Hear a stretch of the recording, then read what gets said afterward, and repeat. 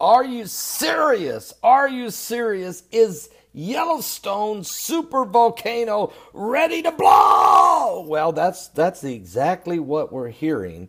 Reports now amid the growing swarm of earthquakes. Now over 1,000 earthquakes in the last month at Yellowstone National Park. Now we know there was a 4.6 earthquake that hit right there at the right there in the center of it, right there where the super volcano is, about a month ago. And then we just had 5.8 earthquake hit Lincoln, Montana, which is all part of the danger zone. Okay, we just had that this week. So Montana's largest earthquake ever. Scientists are now growing increasingly concerned that the so-called super volcano at the heart of Yellowstone National Park could be building toward a Category 7 eruption. So what is a super volcano, you may ask? What does its explosion mean for life on planet Earth? Well, I can tell you, it would be catastrophic, it'd be cataclysmic, apocalyptic, of a biblical proportion. There's no question about it. It would pretty well put an end to life, for the most part, in North and Central and South America, our side of the hemisphere. Is this thing going to blow before Jesus returns? I don't know. Could it be a part of the effects of the gravitational pull that we may be going to experience on this planet from planet X, or Nibiru, when it comes closer, this binary system that's pulling seemingly something shaking the heavens and could be trying to pull the earth apart. We're breaking records in volcanoes, breaking records in earthquakes, breaking records in sinkholes. We're having all kinds of extreme weather conditions, global changes that are taking place that are affecting mudslides, landslides, flash flooding, all kinds of thunderbolts of lightning, and we're just witnessing one event after another. The sun is hotter than it's ever been before. The radiation levels in California in the last 2 years have went up 13%.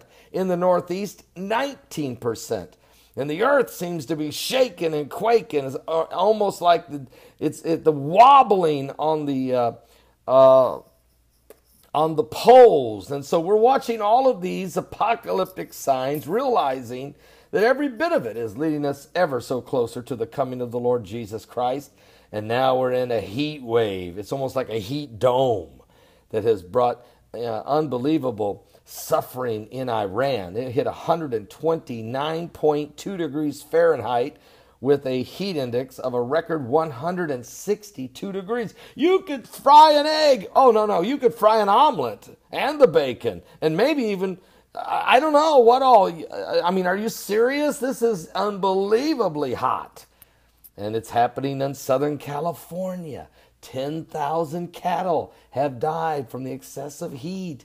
Oh, and what about Nevada? And 119 degrees in Las Vegas, and 120 degrees in Tucson, Arizona, and Mexico. It's cooking down there. Are you serious? So we're looking and we're witnessing and we're understanding that the UV rays, the cosmic ray, the gamma rays, all that's affecting the earth. You got to understand the magma's moving and the molten magma, the lava is all in the core of the earth, heating up from some type of intense gravitational pull that even scientists say that there's an 8% tilt. The entire universe we're in has tilted 8%.